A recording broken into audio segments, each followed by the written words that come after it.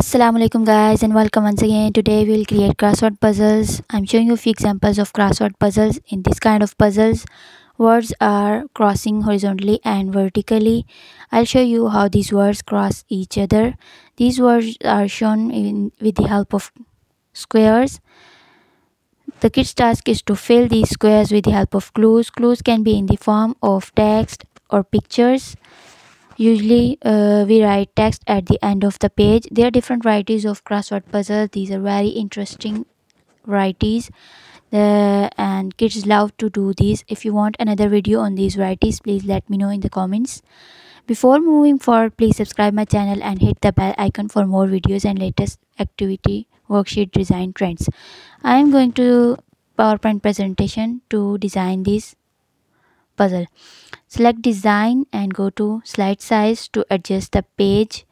I need to select letter size, make sure it is portrait, press OK and maximize.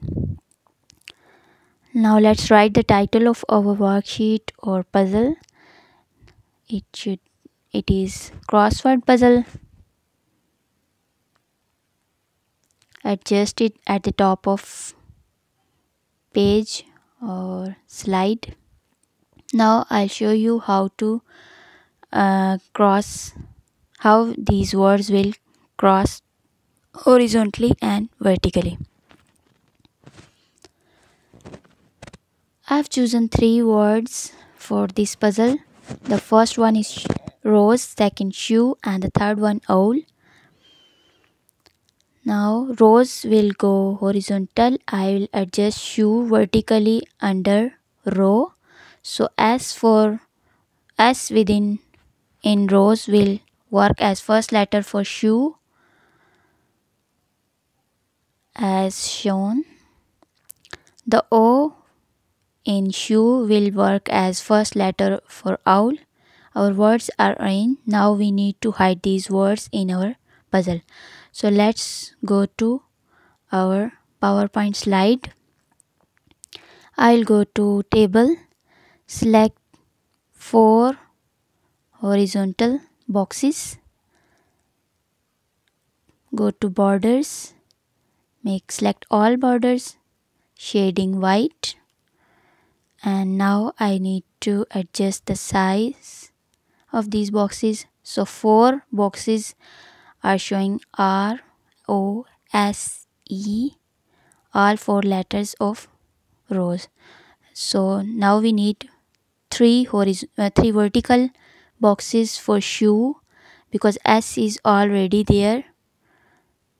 So 3 boxes for H, O and E. Adjust them. Make sure the size of these boxes is same. It's a bit tricky but not really difficult and not so tricky, but it takes time. So 2 more boxes horizontally for owl, one for W and another for L in owl because O is already there. We have adjusted the boxes. Make sure the size is exactly same. Now we are done with these boxes. Now next task is to draw pictures or export pictures in our PowerPoint presentation. I have already drawn these pictures. So if you don't want to export pictures, it's up to you because I have already drawn, so I am exporting these in PowerPoint. Adjusting these pictures. Rose in the start of our page, owl at the end of boxes and shoe at bottom. Now I will write word bank or what we call clues. So clues are 3, so I will take 3 copies of this word bank and adjust all these three copies. Align these copies. Now change the text within these ROSE all letters capital for this worksheet. So adjust it. So here we are done with this worksheet. Please let me know if you like this video and share your feedback. What do you want in the next one?